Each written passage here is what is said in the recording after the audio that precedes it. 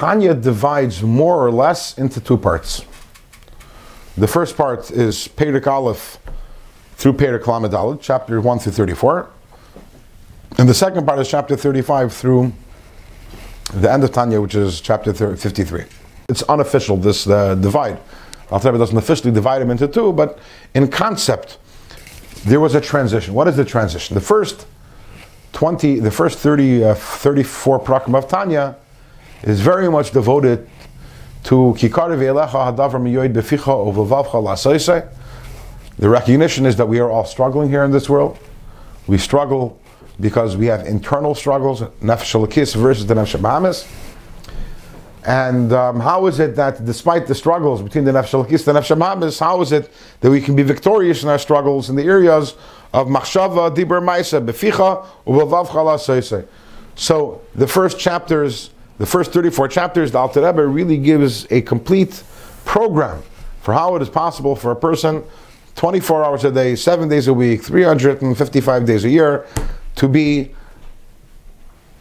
win the struggles, that machshava, dibur, ma'aseh, to do the proper thing. So it's that in the first part of Tanya, Alter Rebbe there, the goal isn't to explain the why, what's behind everything, the reasons behind everything, and the larger plan.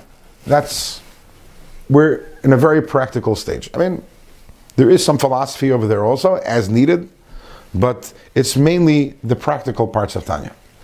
Perek Lamed Hey and on, the Alter Rebbe enters the more philosophical part of Tanya, and there the Alter Rebbe starts explaining more the significance of what we're doing and why we're doing, because obviously knowing why we're doing and what we're doing impacts also our ability to do our avodah properly.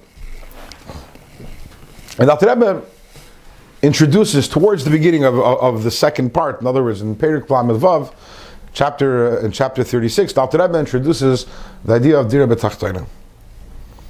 This big bombshell, and it is a big bombshell. The idea of Dira B'Tachtonim, that the lower something is, the more that there is, the more Hashem has a desire for. Hashem has a desire specifically in this world, and this the Alter Rebbe uses the concept of Dira B'Tachtonim to explain why it is that mitzvahs ma'asiyos are necessary.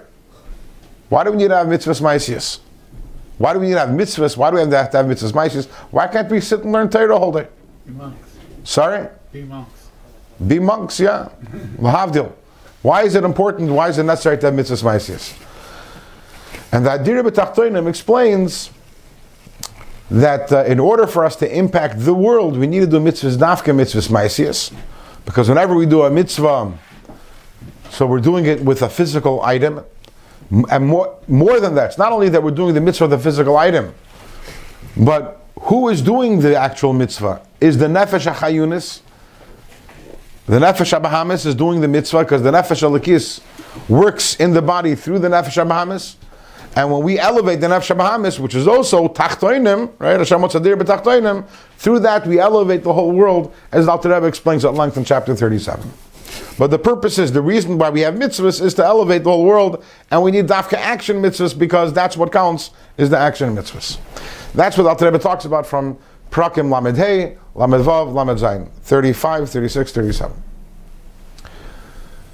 After the Alter Rebbe spends 3 prakim talking about how action mitzvahs are so important because of Dira B'Tachtonim, because the purpose and the goal of everything is that Hashem wants to have a dwelling place down here in this physical world, and for that purpose we need to have mitzvahs, which are dafke mitzvahs ma'asiyos.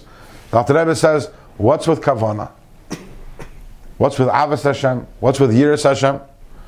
Why are they important? If the purpose is Dira B'Tachtonim, is there any significance at all to kavana? So the next few prakim, and prakim Lamed Ches and Lamed Tes and Mem, next 3 prakim, the Alter Rebbe lays out his whole thesis on why kavana is important. And the reason why kavana is important, kavana, in other words, avos Hashem and yiras Hashem is important because they are the godfin. Yes, they're the wings. The main thing is the actual mitzvah, the ma'aseh mitzvah. And if you don't do a ma'aseh mitzvah, all your avos Hashem and all your yiras Hashem is worthless. However, when you do a mitzvah maisis, and that mitzvah maisis, the kavanah of that mitzvah is infused with avos Hashem and yiras Hashem, so then that lifts up the mitzvah maisis, and it causes that there's a much greater revelation of Hashem's ratzon in that mitzvah. So that's Lamed Zayin, Lamed Ches, Lamed Tes, and Mem, and then from Mem Aleph, the Alter Rebbe says, if avos Hashem and yiras Hashem are so important, let me teach you how to have avos Hashem, let me teach you how to have yiras Hashem, and that was the last 10 prakim. In the last 10 prakim we learned at length many different levels of yiras Hashem, many different levels of avos Hashem, leading up to this final Perek Nun, we spoke of the highest level of avos Hashem, the level of Zahav.